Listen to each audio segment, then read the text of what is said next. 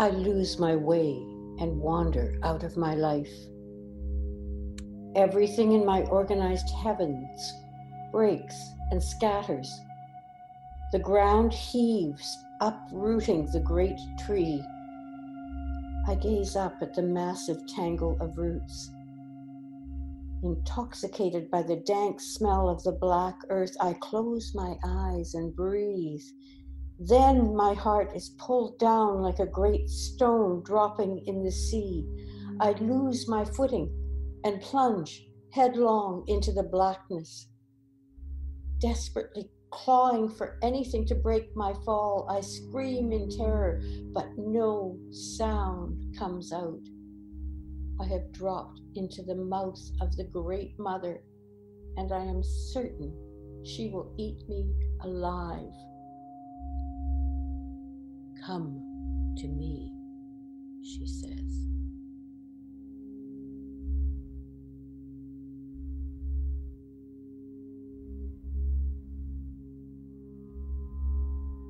Panic-stricken, I grope in the darkness.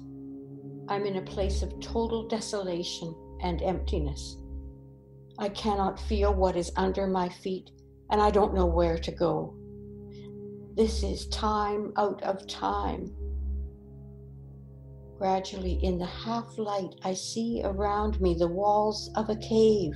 I'm trapped, terrified. I can do nothing, for my hands are broken and my feet fail beneath me. No one will find me here.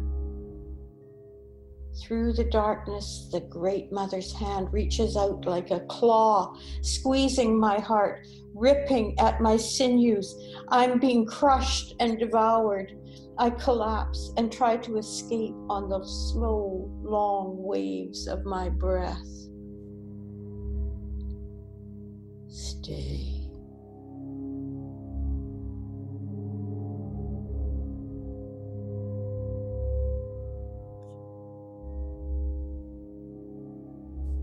Unable to move, I wait and watch. Scenes of past and future events haunt and torture me. I see everything I have not done and everything I must do. All my limitations are vividly displayed before me. I cannot bear the pain. Desperately alone, I rage at the cold stone chamber. I have nothing, and in this place, nothing that I have done is valued. The cave absorbs my fierce wailing, and when I'm spent, the silence vibrates around me.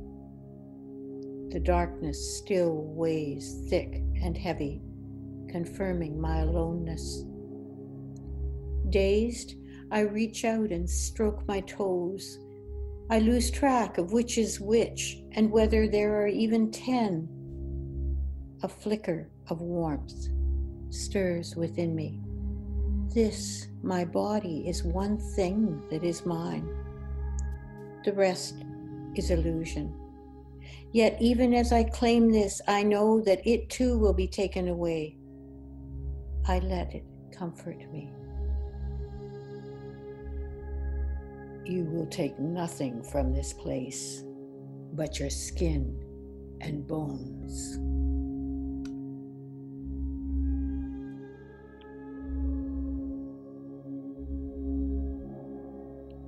My sleep is shattered with endless scenes of deceit and torture. Frightful atrocities overwhelm me. Appalled and grief-stricken, I want to run away. I have become everything I hated and feared. My illusions of perfection are wrenched from me. I am both the monster, cruel and terrible, and the victim. How can this be? Filled with shame, I weep. My tears make a pool upon the cool stone floor. Stay in this holy place. Find the well. Drink and be nourished.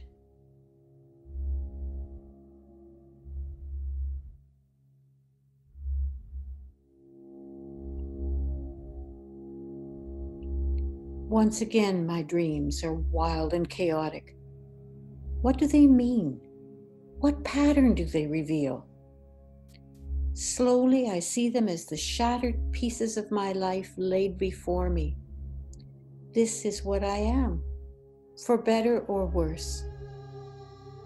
Perhaps there is no pattern, just the pieces. I feel helpless and confused. None of my old skills serve me here. I wait and listen. The cave begins to feel like a womb. I feel the Great Mother's dark presence hovering behind me, but I'm not afraid. Everything is already in ruins. There's nowhere to go. In the darkness, I feel her hands gently caress my swollen eyes. Then she slowly reaches under my ribs to embrace me.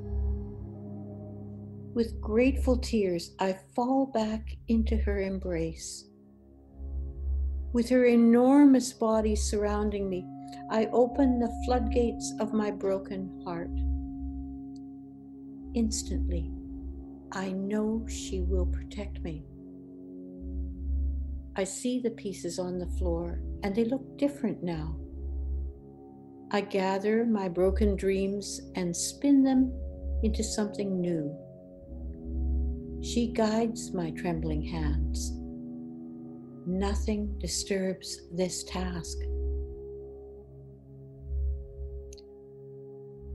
Only love organizes in these realms. Leave everything else upon the floor. What you have loved must now serve love.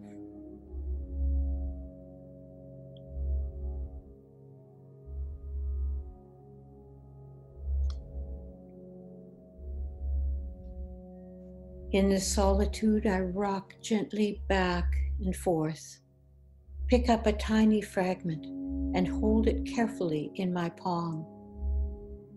When it feels warm and alive, I twist it with another piece. I don't know what I am making, but the simple act of twisting the threads brings me peace.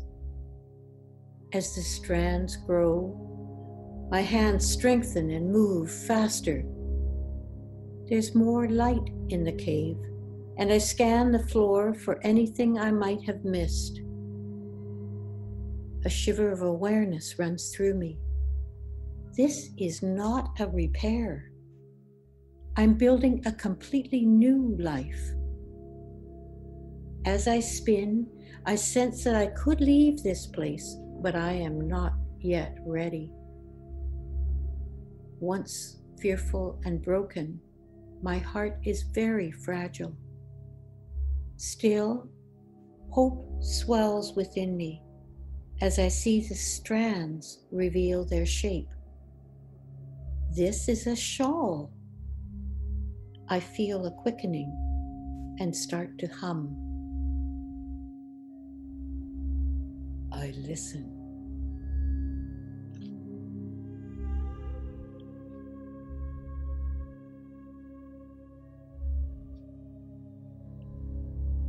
As I weave in the great ringing of silence, I hear the Great Mother ask me to abandon my willful arrogance and false passions.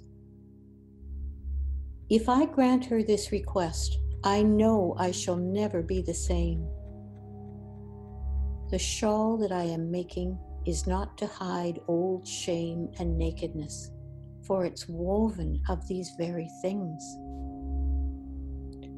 Within her great body, I have let myself be consumed. I know the shawl is woven from my remains. In the pool, I see a lotus floating on the water. I remember that I am hungry. I cup the flower in my hands and hold it dripping to my chest. The lotus reaches into my chest, spreads beneath my breasts, and licks me with its gentle fire. She has kissed me through the flower. Her lips and tongue are deep inside me. I feel her breath throughout my naked body. Your body is part of me. You wear one of my many faces. Now, go and sing your song.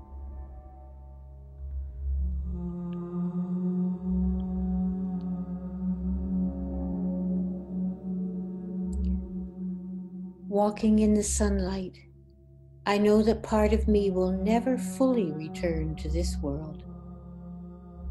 Everything in nature reminds me of her. The cool stones, the flowers, the great silent trees all carry echoes of my encounter within her great dark womb. Though I carry a great darkness within me, I am no longer sad or fearful. Remembering my time with her comforts me. The spinning continues deep within me. I feel her lips still upon my heart. When I breathe, it is her song I want to sing. My busy life no longer seduces me. With a great heaviness in my body, I walk slower. The lines upon my face are the cobwebs of my past, woven with tears and love.